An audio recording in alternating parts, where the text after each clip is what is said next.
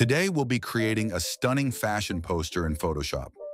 I'll guide you through every step of the process, from choosing the right images to adding stylish typography and effects.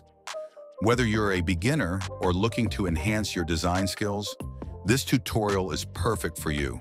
So let's design together and bring your vision to life.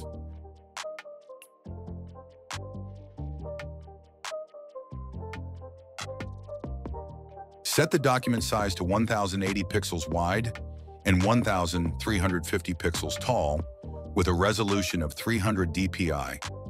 Afterward, feel free to rename the file for easier file management. Simply hit Enter or click on Create to proceed.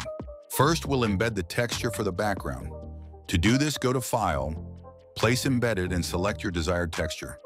Once it's embedded, adjust it to fit the document as needed. Once you've completed the transformation and adjustments, set the opacity to 25% for a subtle effect. Now, we will bring up the picture, open the image file, and remove the background. Select any selection tool, then click on the Select and Mask button. Next, click on Select Subject to isolate the subject. Once the subject is selected, click on the Refine Hair button. Scroll down slightly and check the Decontaminate Colors option. After that, hit OK. You'll be amazed at how cleanly the background has been removed. Now select the image and drag it into your poster design document. Once it's placed, adjust its size and position to fit the design layout perfectly. Next, we'll create a shadow for the subject. Start by locking the texture layer, then create a new layer. Select the brush tool and carefully paint the shadow around the subject.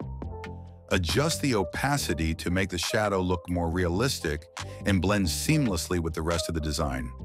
Select both the shadow and subject layers, then right-click and choose Convert to Smart Object to group them together as a single editable layer. Now let's create some design elements for the poster. First, select the texture layer, then choose the elliptical marquee tool and create a circle shape on the design. Next, go to the Adjustment Layer panel and click on Solid Color. Pick a color that matches the subject's lips to ensure the design flows naturally with the overall color palette, keeping the aesthetic consistent. Next, select the Rectangular Marquee tool and create a rectangle selection at the bottom of the design. Then go to the Adjustment Layer panel, choose Solid Color, and pick the color from the circle you created earlier. Once you've selected the color, click OK to apply it. Now lock the rectangle layer. Since the edge of the background is still visible in the photo, add a layer mask to the rectangle. Then, using the brush tool, carefully erase the visible part of the background. Make sure the foreground color is set to black to ensure the mask works correctly and removes the unwanted area. Select the rectangle layer, then create a new layer. Next, choose the Rectangular Marquee tool and create a rectangle selection on the right side of the subject. Go to the Adjustment Layer panel, click on Solid Color, and pick the same color you used in the previous step. Once you've selected the color, click OK to apply it. Select all three shape layers and lock them. Then, lock the subject layer as well to prevent any accidental changes while working on the rest of the design. Now let's work on the typography. First, select the Type tool and type the letter G, then enlarge it to the desired size to make it the focal point. After that, type the words Grace and Glow and adjust both text layers to align with the letter G as I'm doing. Once aligned, change the text color to match the overall color theme of the poster to maintain visual harmony.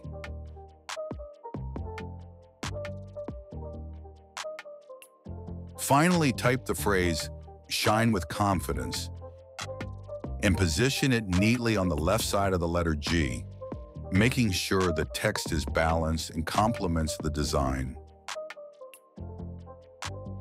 Now let's refine the circle shape and adjust the text details to seamlessly integrate them with the overall composition.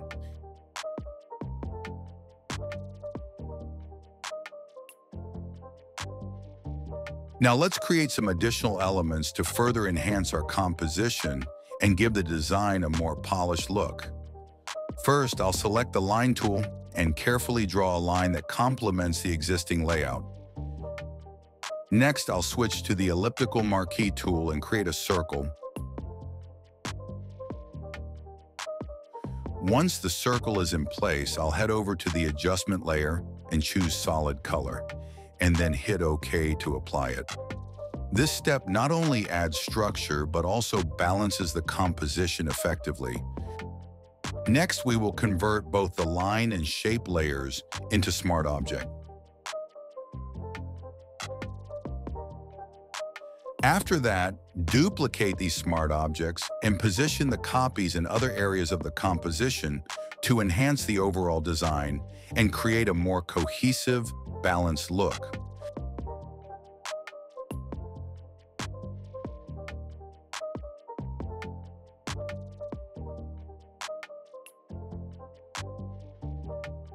Now select the rectangle shape and enlarge it vertically to the desired height. Next, duplicate this rectangle and position the copy on the left side of the letter G, aligning it carefully as demonstrated. We will embed the text now.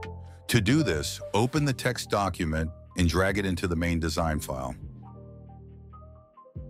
Once imported, adjust its position as shown, then drag the text down to place it neatly at the bottom of the subject image. Duplicate the text layer and update the content to read 2025. Then position and adjust this new text as shown.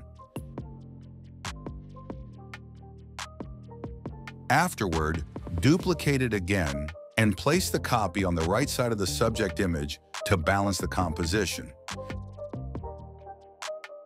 Now let's bring this element into the composition by dragging it in and positioning it as needed. Afterward, duplicate the element to use it elsewhere within the design. Go to the File menu and select Place Embedded. Then locate and select the QR code file you want to use. Adjust its size and position appropriately within the composition. Now, we'll change the QR code color from black to white. To do this, simply double-click on the QR code layer, then enable the Color Overlay option and set the color to white. We are done with the design. However, if you want to change the color of your poster at any time, simply go to the Adjustment Layer panel and select Hue Saturation. From there, you can adjust the sliders to modify the colors, just as I'm demonstrating. And that's it for today's tutorial. If you found this video helpful, please give it a thumbs up and don't forget to subscribe to our YouTube channel for more design tips and tutorials. Thank you for watching.